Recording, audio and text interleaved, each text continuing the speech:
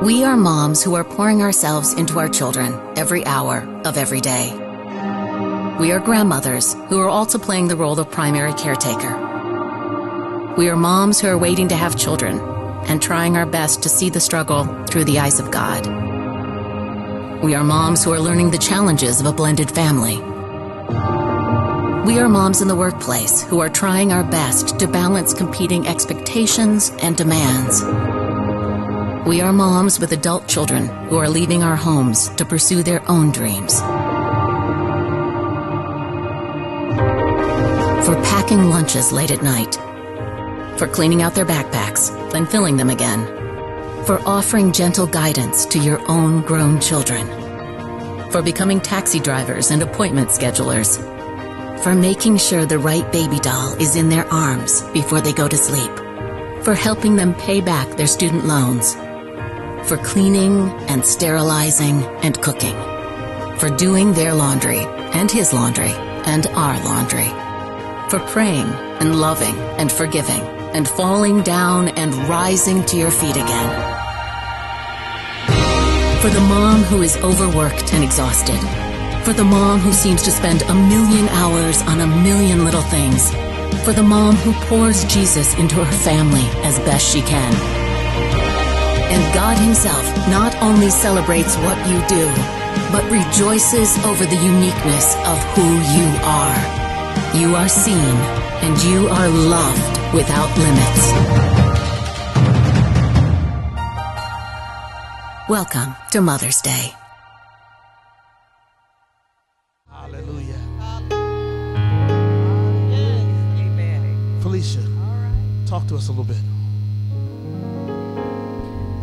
The song is simply, the Lord is my life and my salvation. Shall we fear? Not COVID-19, Yeah. not the situation that you're in, but just rest in the Lord and know that He got you.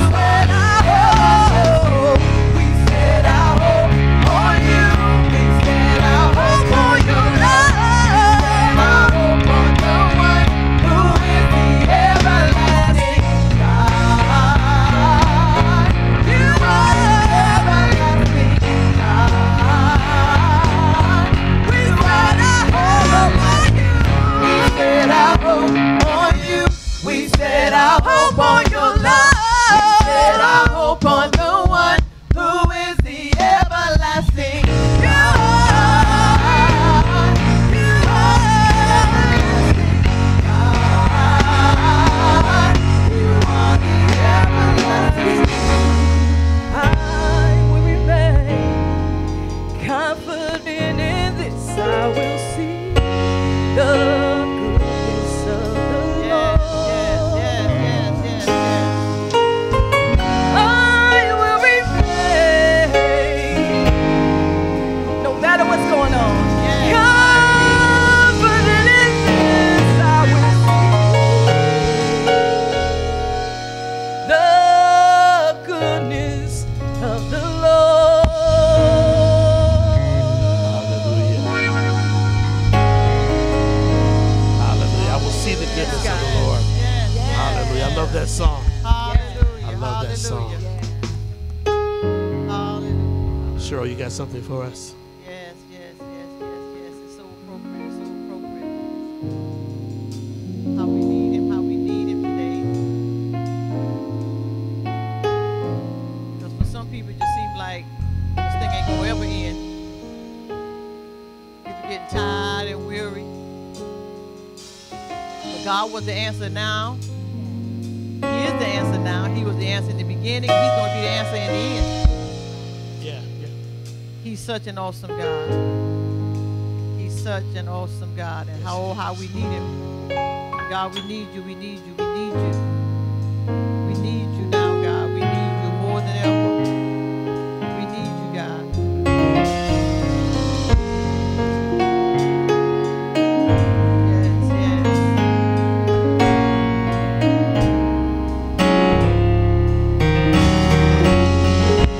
Yes, play it, Mr. Deborah. Play it. Yes.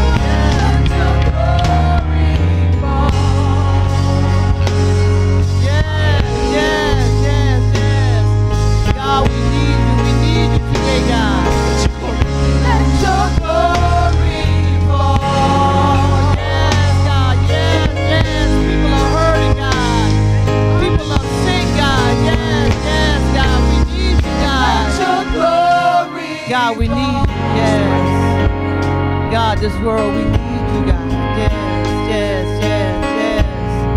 God, just let it fall, let it fall. Let your glory fall. Yes, yes, just let it fall, God, let it fall, yes. Yes, let your glory fall, let your glory fall. Let your glory fall. Let it fall like rain. Have your way. Yes, Let yes, your glory fall. yes. Let your glory fall. In every living room, every kitchen, every bedroom right now. Let your glory fall.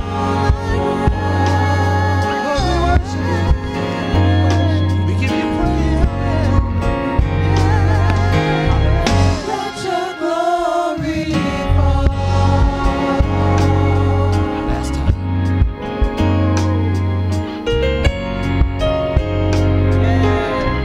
Let your glory fall. Hallelujah. Thank you, God. Thank you, Hallelujah. God. Thank you, God. Thank you, God. We give you praise. We give you praise, Thank you, God, for Lord. your worthy. Thank you again, You're God. worthy, God. You're Hallelujah. worthy. Thank you Yes, again, God. yes, yes, yes. Thank you for keeping us, God. Yes, you're worthy of our Hallelujah. praise, God. Yes, you're worthy, Hallelujah. God. Thank you, God. Hallelujah. Lord, we glorify your name tonight. We give you honor and glory today. Yes, yes. Hallelujah. Hallelujah, God. Hallelujah, God. Hallelujah, God. Yes, yes. Let your glory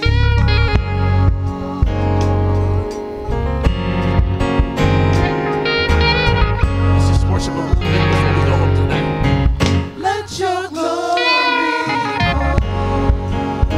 Lord, as we go down the dangerous highways back to our respective homes tonight, God, yes. let us find it better than what we left it. Let your glory. Let your glory fall. Lord, we lift up all of our family, all of our Thank you, God. friends, all of our Thank you, loved ones God. right now in the name of Jesus. Thank Let you, your glory God. fall. Thank you, God. Let your glory For those that have lost family members, all the ones that are working on the front lines, we lift them up right now in the name of Jesus. And we simply say, let your glory have your way.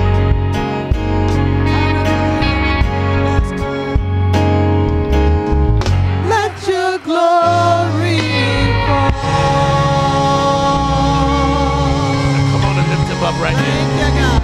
Hallelujah. Hallelujah. Lord, we love you. Thank you, Jesus. Hallelujah. Thank you, Lord. Hallelujah. Hallelujah. Hallelujah. Hallelujah.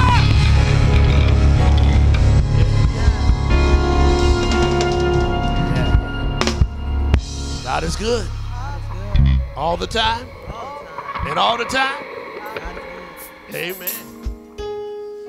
Well, good morning, good morning, good morning. Good morning, body of Christ Church. Good morning to all of you that are watching and participating in this virtual worship experience. We welcome you this morning. If this is your first time, you are our special guest today, and we certainly hope you won't be disappointed and that you'll come back and worship with us again next Sunday at this same time. And so again, thank you so much. I want to just pause and say a special thank you to all of the mothers. All of the mothers, let's give them a great big hand.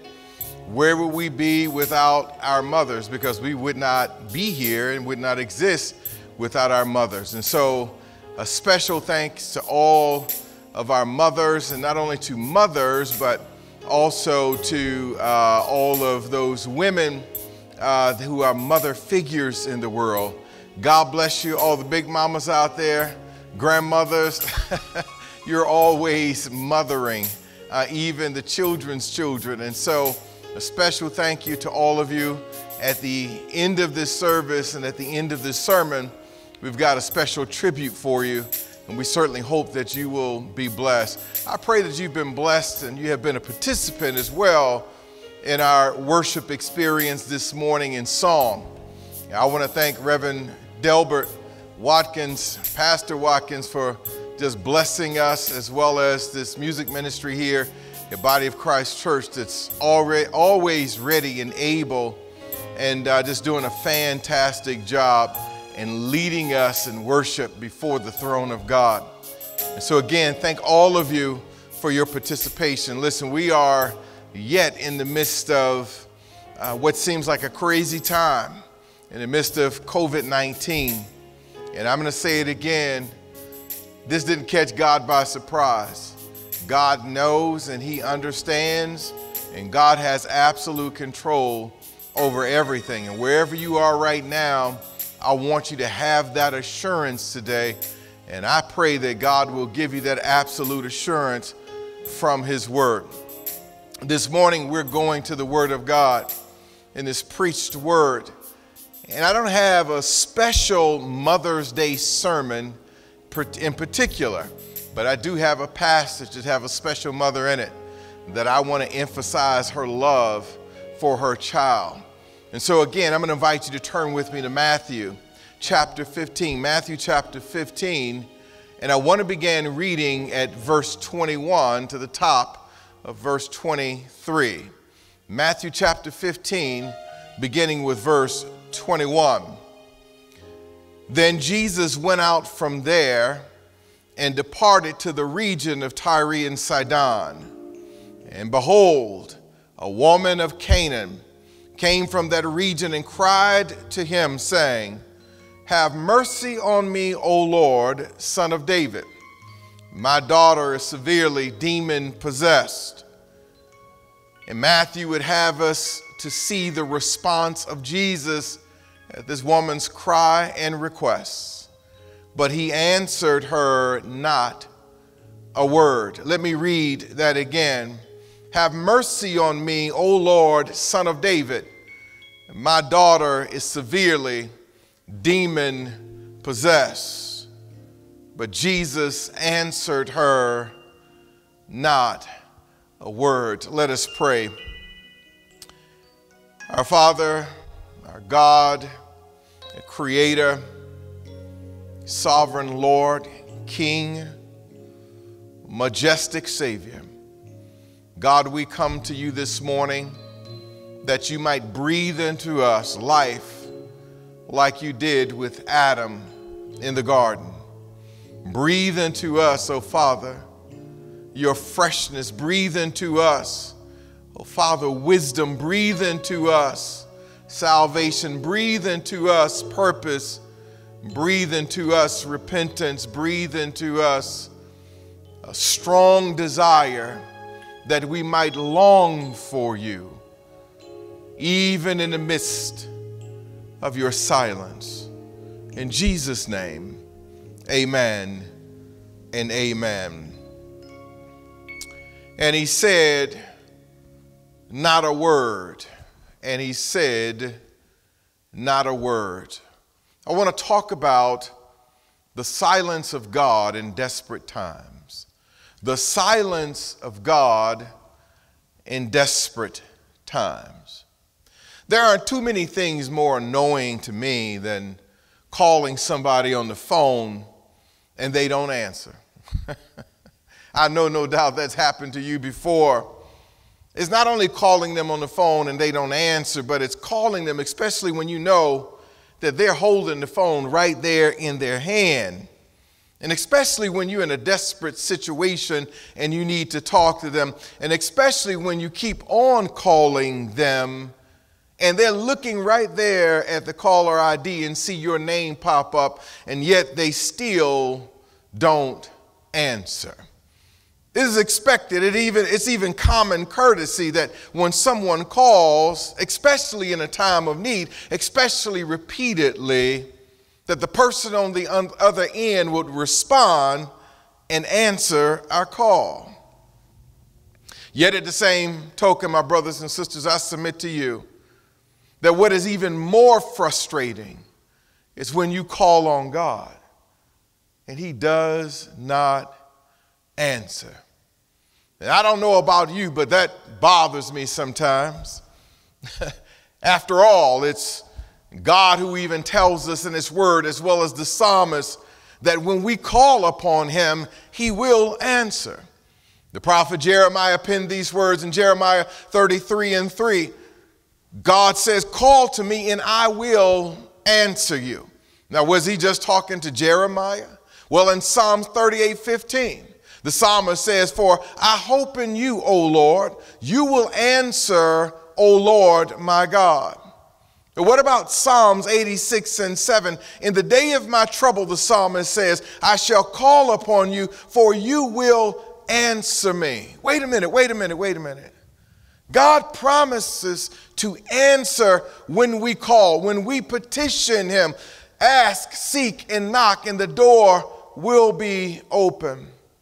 But how many of you have been in situations where when you called upon the Lord and you prayed, you made petition and supplication out of earnestness, and there was no response and there was no answer from heaven?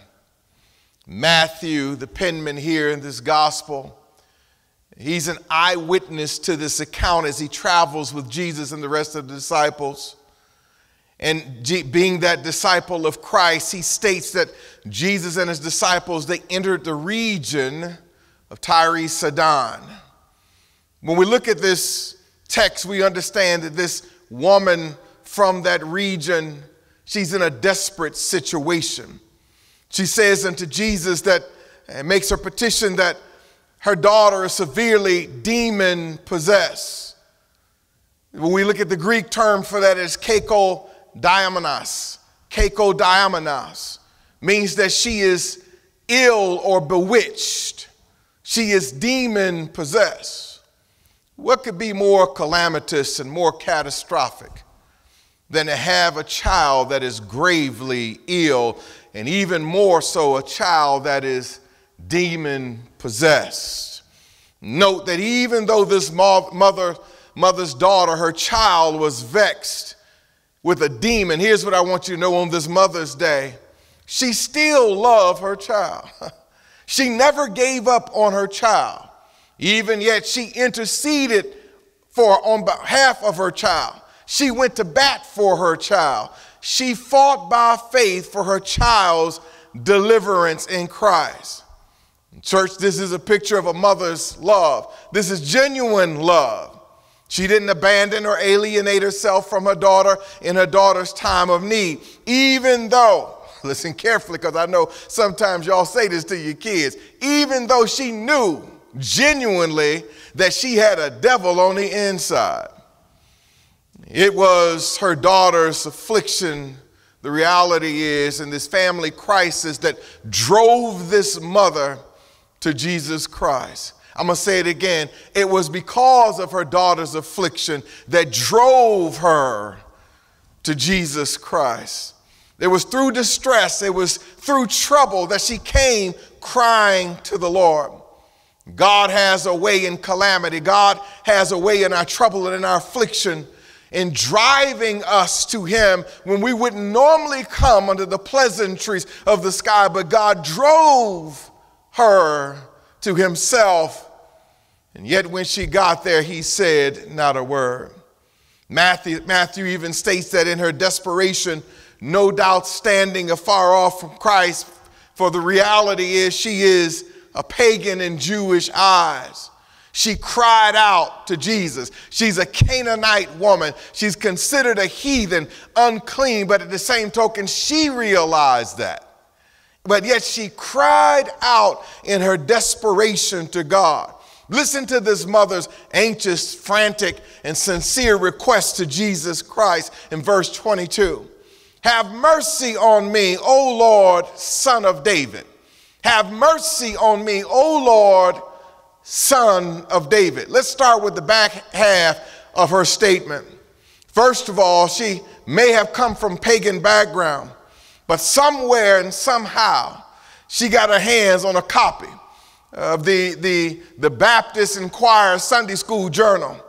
When somebody sat it down because they were no longer reading it, and she recognized and read somewhere that Jesus is the Son of David and that he is Lord. He is the Son of David. She understood his lineage. And not only that, the same Jesus in Nazareth she recognized to be Lord. Yet secondly, this woman knew that she was unworthy to be in the presence of Jesus Christ and that she was incapable of requesting anything from him because of her spiritual condition. She recognized that.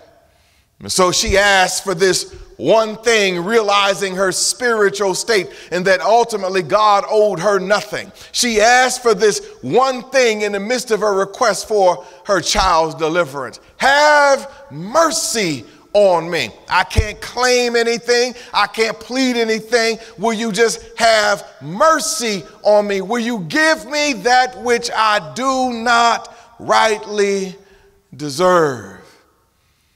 Man, this heathen woman has more spirituality and faith than most of us as Christians.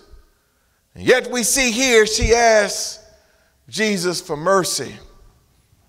And yet Matthew records intentionally these words, that Jesus remained in silent, and he answered her not a word. This woman could have been thinking, wait a minute. Is this the man of compassion that I've been hearing about? Is this the same Jesus that visit widows and the poor? Is this the same Jesus that associates with tax collectors and lepers and sinners? No doubt for some of us, or some of the reasons why she came to Jesus in the first place is because she'd already heard great things about him. No doubt she already had heard about him unstopping the deaf ears. She had no doubt heard about Jesus opening up blind eyes and causing the lame to walk. No doubt she had already heard, even being from Cana, that he healed lepers of their disease. No doubt she had even heard about Jesus casting a demon out of a lunatic in a cemetery. No doubt she had even heard that this is the same Jesus who raised Lazarus from the dead. But church, I submit to you, but what she probably did not hear is that this is the same Jesus that when Mary and Martha, the sisters of Jesus, bequested, or Lazarus bequested Jesus to come to heal their sick brother. Instead of rushing to come and heal him, Jesus intentionally sat down and waited 2 more days. After their urgent plea and after their urgent request, intentionally allowing Lazarus to die, and then turned around and told his own disciples, it was good for you that I did not go when I was summoned so that Lazarus would die. What this woman did not know, she understood and heard, no doubt, about the resurrection of Lazarus, but she did not know that Mary and Martha had to wait in 3 days of silence after their prayer requests came before Jesus and he showed up. She no doubt heard the tragic story of Job and his loss, but yet she did not hear about the 37 chapters of Job's silence before God, where God did not speak to Job for 37 chapters. She missed the words of Job, no doubt in Job 30 and verse 20, when Job said unto God, I cry out to you, God, but you do not answer. Even when I stand up, you merely just stare or you look at me. I'm crying out, but you're not responding. Even when I stand up to get your attention, you ignore me. She missed that. She missed that. She went right to chapter 42 and heard how God had blessed Job and had increased everything he lost 2 times over what he had in the beginning. In the words of Jewish Yale professor Edward Greenstein, he states that Job filed a lawsuit against God. I love this.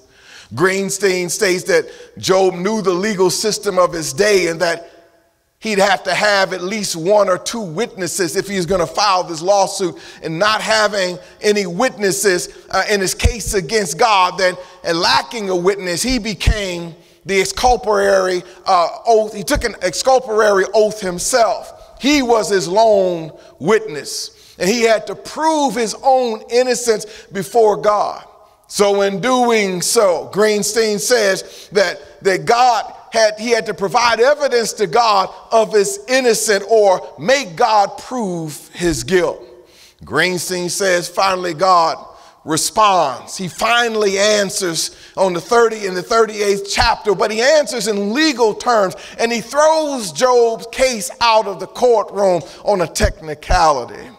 Because in his oath, Job claimed that he knew everything about God, and he knew how everything worked in the universe, so God reprimands him. In chapter 38, Job finally comes to silence himself because God, the righteous judge, silenced him, and God finally speaks 38 chapters later. But when he speaks, he asks Job 66 questions, and it begins with this: who is this that darkens counsel by words without knowledge? Now prepare yourself like a man. And God says to Job, I will question you, and you shall answer me. And God asked Job, where was Job when I laid the foundation of the earth? That's the first question. That's a hard question to ask.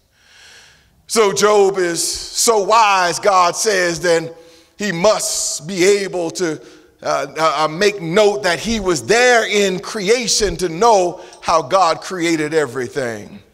Job has no reply. By suing God, Greenstein says, Job finally gets an answer from God, a response from God. God finally speaks, but it ain't the answer that Job is looking for. How often we feel the same way that Job feels. We think the same thoughts that Job have in our time of desperation. If I could only come before the presence of God, if I could just have a little talk with Jesus, I'd ask him a few questions. I'd ask him, what are you doing? And do you know what you're doing? And why are you doing this? American novelist, Harvard and Oxford graduate Christopher Morley said, and I quote, I had a million questions to ask God, but when I met him, they all fled my mind, and it didn't seem to matter anyway. We always think that if I could just come in the presence of God, I would ask him, what are you doing? Do you know what you're doing? And why are you doing this? I need answers, God. I need you to speak. But like Marley, no doubt we would come and just being in the presence of God, overwhelmed by his presence, his majesty, his beauty, his power, his glory. We forget everything that we were going to ask, because he is the answer to every question that we might have. Let me say that again. He is the answer to every question in life that we might have. When we go back and look at this Canaanite woman in Matthew chapter 15, this mother is pleading for her daughter's deliverance. She's heard about the wonderful miracles and compassion of God, but I'm sure she didn't know until then that sometimes when you call on God, he doesn't answer a word. But maybe what she didn't know is that she's not alone in this matter. There's been many others before her, and we know even after her, even in the midst of COVID-19, that have called on God in a desperate time, and he doesn't say a word. There is the silence of God. The psalmist in Psalms 22 said, my God, I cry out by day, but you have not answered. By night, but I find no rest. Even Jesus, the Son of God at Calvary, the Bible says that there were 3 hours of darkness, 3 hours where Jesus sat in darkness in the silence of God. And he finally cried out from the cross, my God, why have you forsaken me? We've all experienced that feeling of isolation, even abandonment from God. In his silence, God, what are you doing, and why now? But seeming to draw away this desired mercy from this woman, Jesus drew her on her request and on her plea, so much so that his goal was to draw the woman unto himself. Oftentimes when God responds with absolute silence, what he does is create a desire that we will long for him even more. God says, hey, wait a minute, I'm not going to respond, I'm not going to answer. It makes us stop and ask the question, why is water so much refreshing when we're really thirsty? God creates that thirst. It asks us, it makes us ask the question and answer the question, why does adversity and deprivation and insufficiency and even suffering produce the best qualities in life? And the paradox of that is, on the other hand, comfort and prosperity and abundance, it often produces the worst in us. My brothers and sisters, don't you see it? There's a pattern in God's design and deficiency, because deficiency by God's design, it creates desire. And that desire, when there is absence, it intensifies the desire. And the more intensified the desire, the greater the satisfaction will be when it is met. God creates thirst. God creates hunger, oftentimes by not responding, by not answering. So the Canaanite woman, in her desperation, she cries out. She makes her request known to Christ. And he just sits there in silence. And he does not, Matthew says, answer her word. Again, God was increasing her thirst. God was intensifying her desire. Jesus wanted her to know that he wasn't just Jesus, but he's Jesus Christ. He's not just deliverer, but he is Lord. He's not just healer, but he is Master and Savior. My brother and sister, if God has not responded to your requests, God has not, you feel, so heard your prayer and answered and spoken on your behalf, I want you to know this: he hears. But it is in his silence that he creates a deep desire that we've never had, and a craving and a longing for him, that we would grope after him. And after groping, though he be not far away, God finally answers with himself. He quenches our every thirst and satisfies even all of our hungers. The silence of God, my church and my brothers and sisters, I want you to know it's a good thing. It's not a bad thing. It's a good thing. Wherever you are, say the silence of God. It's a good thing.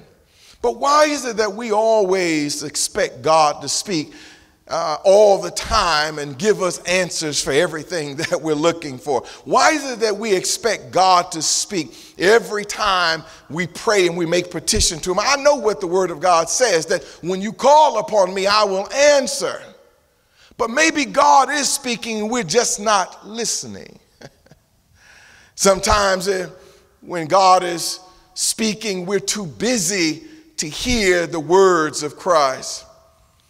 You know, when we talk about God speaking, it seems like there is a segment in the body of Christ, or in the church in general, universal. They're a whole lot more spiritual than I am. When you talk to preachers today and pastors and church folk in general and the prophets, they always use language like, God is speaking to me. I was sitting there the other day and God spoke to me and I heard him so clearly. And to be honest with you, it sounds real spiritual, but the question is it real biblical? It's not, is it real spiritual, but is it real biblical? And to be honest with you, we love sitting under someone who constantly says that God just spoke to me and God just told me to tell you. Even in the midst of COVID-19, people have been saying God is speaking in the midst of all of this. I've had people even ask me, Pastor, what do you hear God saying in the midst of COVID-19? Can I be honest with you? Can I be transparent? Can I be real open with you? I don't know what God is saying. And the reason why I don't know what God is saying is because I have not heard God speak to me in this mess. I think maybe one of the best things to do is ask all the faith healers. Ask them the question. They're the self-proclaimed prophets of our day that are going around and they're on television before COVID-19 with a word from the Lord. Now, I'm not talking about those who are preaching from the written text from the Bible under the inspiration of the Holy Spirit. No, I'm talking about the super spiritual folk that are proclaiming that they get power over sickness, they get power over death, that they get power over disease. They've got power over storms until a storm comes, and then we don't see them standing in the midst of tornadoes and hurricanes. They claim to have power over Satan and power over demons and power over every spirit. But where are they in the midst of coronavirus? In the U.S. alone, we've got over 1.4 million confirmed cases in the U.S. alone. There's nearly, as I checked yesterday, 79,000 deaths as a result of COVID-19 in the United States alone. And I asked the question again, where are the prophets? Where are the faith healers? Where are all the spiritual people that's got a word from the Lord and they have power over the devil and over disease? Globally, outside of the United States, but including the United States, we've got 4 million confirmed cases of COVID-19 and over 275,000 deaths globally. Where are all these people? Where are all these people, again, that say they've got power on the good days? They've got power over sickness and disease and death and over the devil and over demons. Oh, that's right, that's right. They have to be in church to exercise that power. They have to be on a platform to exercise that power. They got to be before people who will give them money to exercise that power so that they can collect 10 offerings in that service so you can get your deliverance and you can pay for your healing. Why are they not going to the hospitals now? Why are they not waving their hands over the sick and the convalescent and nursing homes? Oh, yeah, that's right, because they need their televisions following them and their crew and their armor bearers in order to get into the hospitals and into the nursing homes. Of course, you can call the prophetess. She used to be popular a few years ago, and one moment she was wrapped up in sheets, and the next moment said she had no more sheets. The next thing I know, I turned the television on last year and she was selling anointed sheets, and now she's selling a $133 prayer kit in the midst of COVID-19 when prayer is free. When are we going to wake up that you don't have to spend $133 and give it to anybody in order to be heard from God? Where's the prophet, the master prophet out of New York? Where's the charlatan prophet out of Charlotte, North Carolina, who tested positive for faith when we need them in the midst of COVID-19? Where are all the self-proclaimed prophets across the continent of Africa? Where are all these people, and why are they not going to the funeral homes and raising the dead like they always claim when they're on foreign soil and they spoke and somebody came to life, where we don't have any witnesses of that over here? I'm not doubting or questioning the power of God, but what I am is questioning, and what I am is putting my finger on the inconsistency and the heresy of these people that call themselves prophets, they call themselves miracle workers, and when we need them most, there's no answer from them, not unless you're going to pay to get an answer. And yet we got people who, and I say this respectfully, where there's bodies stacked up in places like New York. I'm going to say it again, in the U.S. alone, we've got over 80,000 people who have died. 80,000 people. You got so much power to raise the dead. I'm sure that they left 80,000 families behind to mourn their deaths. Where are you now? So let me be honest with you. I don't know. I haven't heard the voice of God. I don't know. I ain't that spiritual. You got to ask the spiritual folk, what is God saying? But church, I've come to this conclusion. It's okay to say that I don't know. It's okay to say that I haven't heard a specific revelation from God, specifically to me, about what he's doing and what's going on outside of the Bible itself. It's okay, church, just relax. It's okay to say, like this woman, I haven't heard the voice of God. And you can still be spiritual in saying it. Let's just back up for a moment.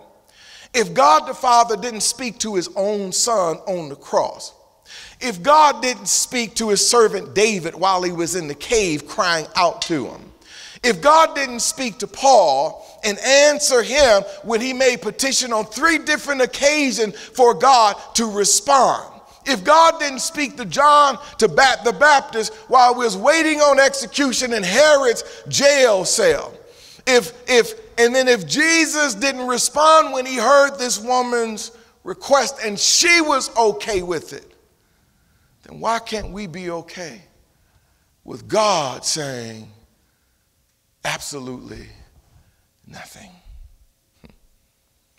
Years ago, I read writing of Oswald Chambers that made an impression upon me. Chambers asked the question, it's a pointed question. He says, can God trust you with his silence? Can God trust you with his silence? It's almost like a parent going out of the room.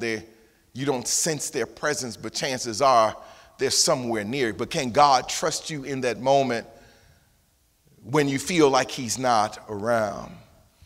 Chambers goes on to say in thought, and if I can give you a summation, he says when you can't hear God, you find that really God is trusting you with his silence in a most intimate way possible. In the midst of absolute silence, because silence, he says, is not despair, but it's one of pleasure, because God saw, listen to this, Chambers says, God saw that you could withstand the silence and wait for a bigger revelation.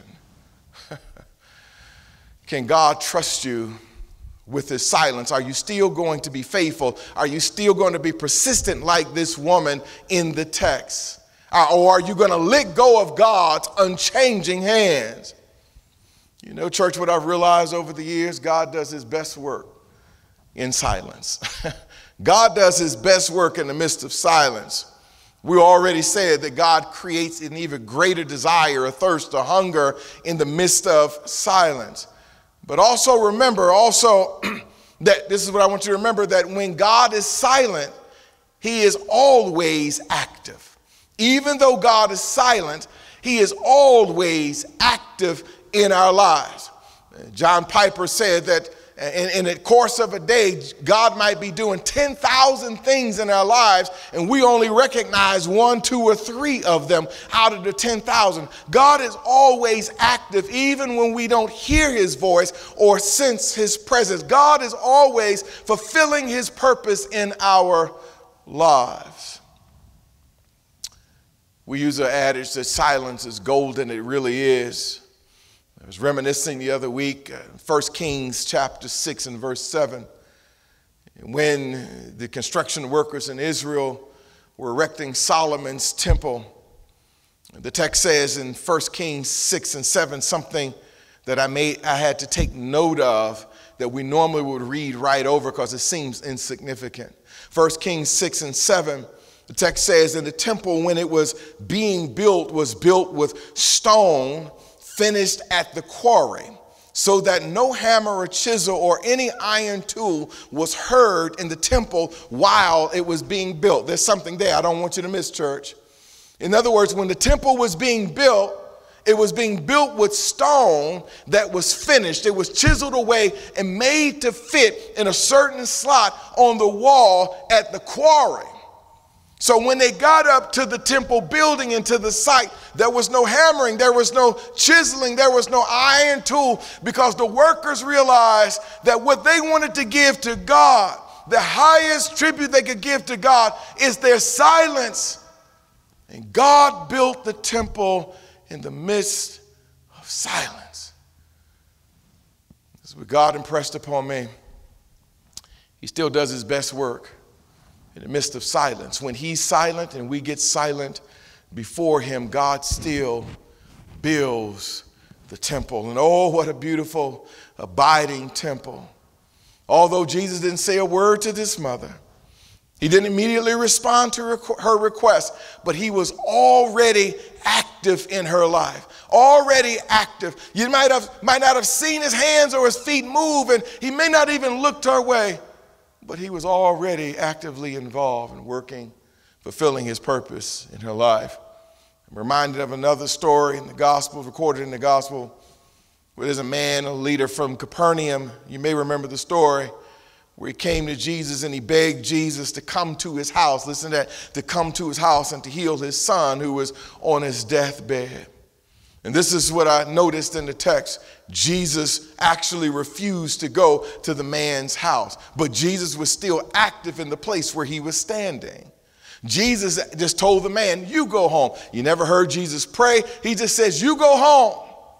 In the man's ears and eyes, although Jesus says, go home, your son is fine. But when he left the house, he understood, no, my son is not fine. He's on his deathbed. But he turned it out of obedience and started heading back home. And when he got halfway, he met his servants. And the servants brought him the good news. He said the boy was all right. He's doing just fine. He's healed. And the father asked the servants, what time did this happen? He said, yesterday at 1 o'clock in the afternoon, the fever left him. The man thought about it and said, that's the exact same time when Jesus told me to just go home. He didn't go to my house. He didn't come to my house, but he was still active. I didn't hear him answer my prayer or my request or my questions, but he's still active in my life and he's still present. Here's something else, church, I've noticed about the silence of God. God's silence is oftentimes a test in our life. It's a test. Somebody say test. God's silence is always a test in my life. Over the years, I've reminisced on how teachers test students, whether they are children or whether they are adults. When teachers are administering tests, they don't talk. They give you the instruction, they flip the the questions over on your desk face down, and you take out your pencil and they say from now on for the next hour, however long this test is supposed to last, there is no talking. You don't ask any questions. The teacher is not responding. There's no lessons being given. And here's one of the reasons why there's no talking from the teacher nor from the students. It's because the silence gives the students and sets an atmosphere where the students can reflect on what the teacher has been saying and what he or she has been teaching up to that point and where they're being tested.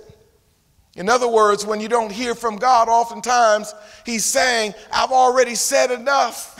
In the days before, there was sermon after Sunday after sermon. There was Bible study after Bible study, devotional after devotional. When you were riding along in the car, I was speaking to you. Now it is time for a test. And the really reason why I'm silent is so that you can reflect on what I've said in the days prior in the midst of your test.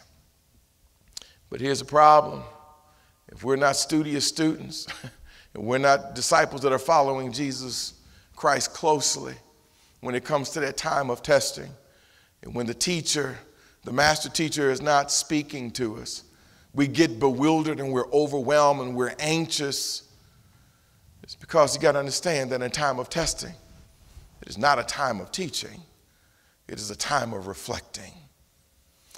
Here's another thing that I want you to remember in the midst of God's silence. When you're seeking answers from God and there seems to be no response, I want you to know this. Jesus sees, Jesus knows, and Jesus cares. Jesus sees, Jesus knows, and Jesus cares. I'm going to say it one more time. Jesus sees, he knows, and Jesus cares. Psalms 31 and verse 7 is a wonderful reference where we can capture all three of those things. Jesus sees, Jesus knows, and he cares. The psalmist says in Psalms 31:7, I will be glad and rejoice in your love, For you saw my affliction and knew the anguish of my soul. I will gladly rejoice in your love. And at the same token, the psalmist says, and you saw my affliction and you knew the anguish of my soul. Let's break that down just for a moment before we close out. Church, I want you to know that God sees everything. God is omniscient. And that's a part of his attribute or his characteristics. It's part of who he is. He is omniscient. He sees all things. There is nothing ever hidden from the Lord. The phrase that God seeth in the Hebrew, it actually means the Hebrew name El Rohi, which means the God who sees. Ask Hagar. When she was in the wilderness, if you will, and didn't know which way to go, she realized that El Rohi was with her and that he sees everything. But he not only sees, but the psalmist says, and God knows.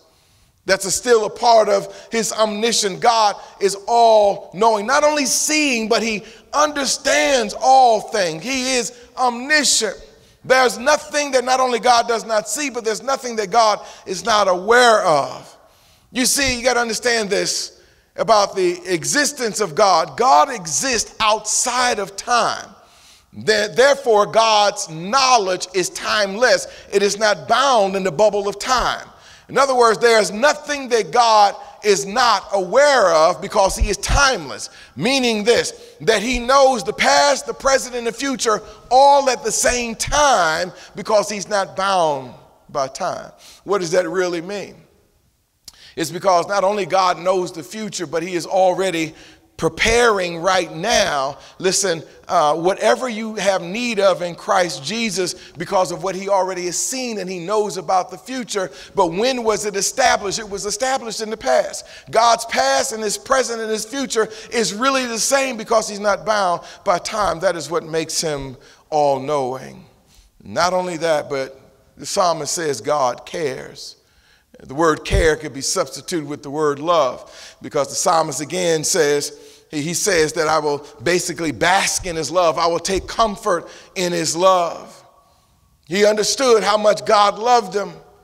I will be glad and rejoice in your love or in your care. Jesus asked the question in Matthew chapter 7, verse 9. He says, what man is there among you on the earth, actually, if his son asked for bread and he would give him a stone? Or if the son asked for a fish, he would give him a poisonous serpent? If you then, being evil as human beings, and we're all evil or tainted by sin, if you then, being evil, know how to give good gifts to your children. He asked this question, how much more will your Father and who is in heaven give you those things that you ask of him? God sees, God knows, God cares because he's a loving God. And he will provide for us what we need, even though we may not hear him. He is present and he is active. Let me tell you something. Sometimes when we don't sense the presence of God, we got to understand that it's phenomenological, which means it's all about feelings, it's about emotion and not about facts. God is speaking all the time, this priceless gift, and oftentimes in objective words, so that we don't have to rely on our subjective feelings and our emotions. Because our emotions, they fluctuate from circumstance to circumstance, from day to day. Oftentimes God is silent, and in his silence he wants us to sit down and get quiet and be still with him. Psalms 46 and verse 10, Psalms 46:10, you know what the psalmist says. He says, be still and know that I am God. Be still and know that I am God. Sometimes the reason why we don't hear from the Lord, we don't sense his presence, is because we're too busy. We're making way too much noise. So one thing I'm grateful for COVID-19, in the midst of this pandemic, I've been able as a pastor to do what a lot of times I know I need to do, but just don't do. And that is just to sit and be still and to get quiet.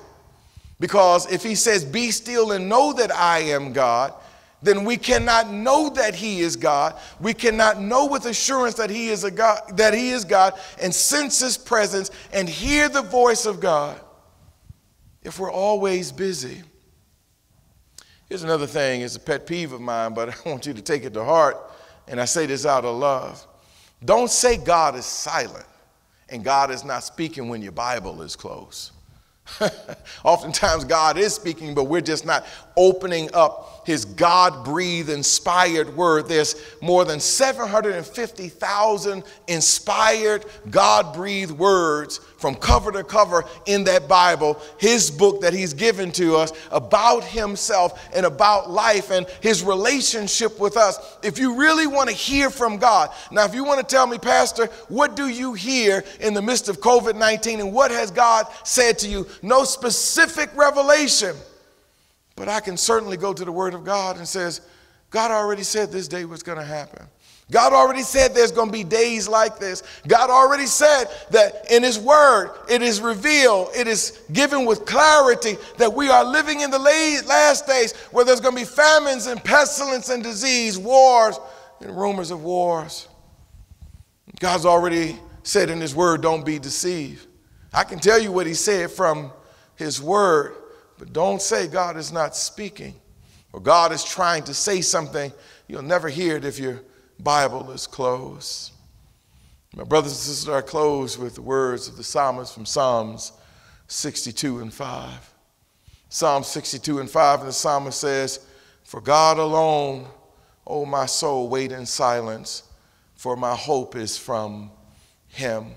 For God alone, O my soul, wait in silence, for my help is from him. When I was a kid, we used to sing in church, and Pastor Watkins, we were saying the same thing. That's a song that we grew up with and hearing our mothers sing.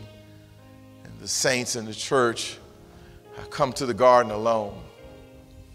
And you know, I didn't understand that song then. I took it literally as a garden, a flower garden. And that song is much deeper than that. When you live to get older and you go through some things in life, that song takes upon a totally different meaning. And so now when I hear the words, I come to the garden alone while the dew is still on the roses, and the voice I hear falling on my ear, the Son of God discloses. In church, sometimes you feel lonely, life gets bitter, there's hurt, there's shame, we feel like we're lost. But when we come to that garden of silence, we know that he walks with me. That's the presence of God. And he talks with me, the voice of God. And then he assures me and he tells me that I am his own. And the joy we share as he and I, we tarry there. There's nothing that can compare to it because there's none other has ever known. Oh, you might be walking through that garden right now. Not only has God, you don't sense the presence of God or the voice of God, but you just feel all alone. You feel a sense of despair. Let me tell you, God is the one who invites you to that garden. He chose Peter, James, and John and says, come with me. And he took them to Gethsemane. He says, all you got to do is just sit here and pray. Just sit here and pray. And we know 3 times they fell asleep. But while they fell asleep, they missed a great lesson in watching Jesus suffer, but suffer graciously. When he sensed that maybe the presence of his Father was removed, or he was in the absence of the presence of God. And yet it was there that God replenished his strength. It wasn't based on emotion, but he was able to get up from that garden, from the tears and perspiration, and do what the Father had called and ordained him to do. Church, I want you to know on this day, he still walks with you and he still talks with you. And he's reminding you right now that you are his very own. So much so, not only did he create you, no matter who you might be, but Jesus Christ went to the cross to die for you. And if that's not enough, I don't know what is. Let me go ahead and tell you this. Jesus did answer that woman's request. It was because of her persistent faith. It was because she understood that even though he's not responding, he still loves me. He still cares. He still hears. He still knows. I just need to wait on him because he's doing something special on the inside. Oh, wait on him, church. Wait on him. Let us pray. Father God, we give you thanks for your word. Thank you, oh Father, even in desperate times, oh God. We realize you have not abandoned us. Lord, in the chaos of this world, there may be no doubt some people and some families, they're giving up on you. Some even question whether or not you exist anyway. Oh God, I pray that you would show yourself. Lord, that they will know that you're not only a true God, but you're a living God, a caring and compassionate God. Lord, I pray today, if there's anyone that may not know Christ as their Savior, that today, oh Father, they would open up their hearts and come running to you. Lord, for you are drawing them, like with this woman, oh Father, from the Canaanite woman. You drew her out of her affliction. You drew her out of her pain, even for her child. Lord, it's through that pain that you're drawing somebody today, and I pray, Lord, that they will come to Christ as their Lord and Savior and realize that all have sinned. All have sinned. The preacher and everybody come short of your glory. We're all in the same boat, and we're separated from you because of original sin of Adam in the Garden of Eden. But Lord, help us to realize that you are a forgiving God, a merciful God, a God of grace that is waiting to pardon us, oh Father, and to cleanse us from all unrighteousness. So today I pray that they would surrender, open their heart to Christ, and accept his finished work on Calvary's cross to do what we cannot do for ourselves, and that is to save us. Lord, and I pray today, oh Father, if there's anybody who know Christ Jesus as their Lord and Savior, Lord, that they too, oh Father, would come running back to you if they've strayed away. If they're not where they should be in their relationship with you, and so often we're in that place, I pray today it becomes a time of repentance, a time of reconciliation.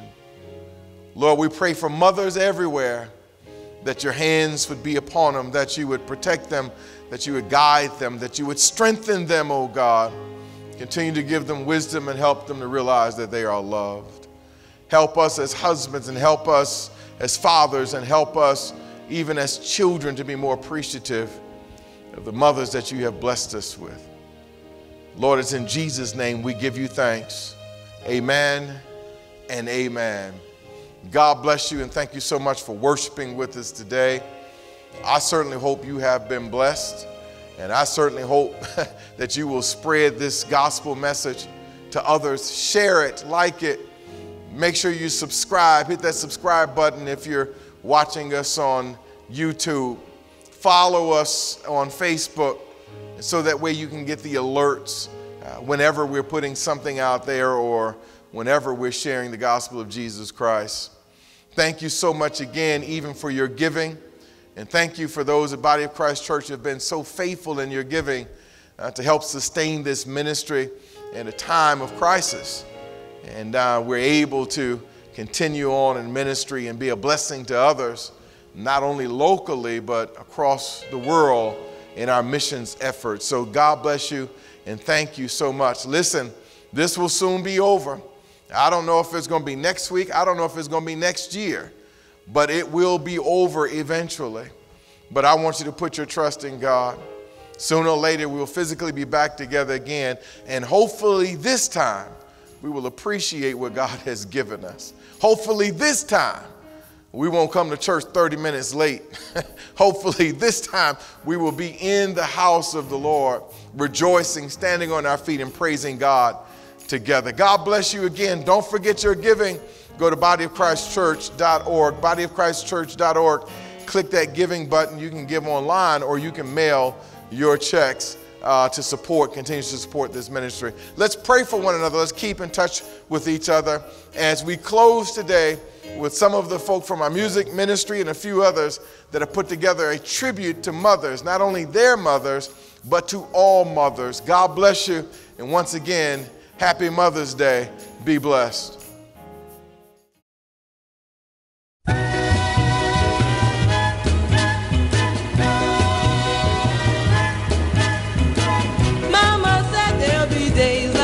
this, there'll be days like this. Mama said, Mama said, Mama said, Mama said there'll be days like this, there'll be days like this. My mama said, Mama said, Mama said. A small boy once asked, when will I grow up?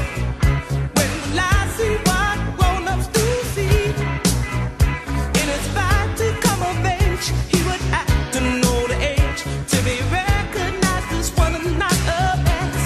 And mama used to say, take your time, young man.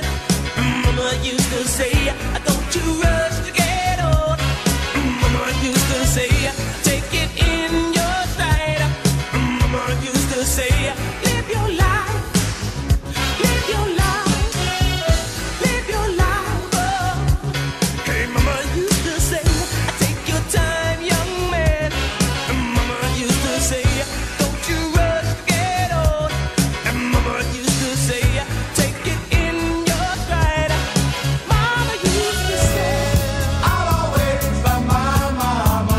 She's my favorite girl. you only get one, yeah. I'll always love my mama. She's my favorite girl. We're talking about mama. I'll always love my mama. Hey, mama, hey, mama, I'll always love my mama. say we all love your mama. We remember those good old days. Hey, mama, talking about mama. Ooh, mama, you know I love you. You know I love you. You know I love you, mama. Ooh, mama, you're the queen of my heart. You are.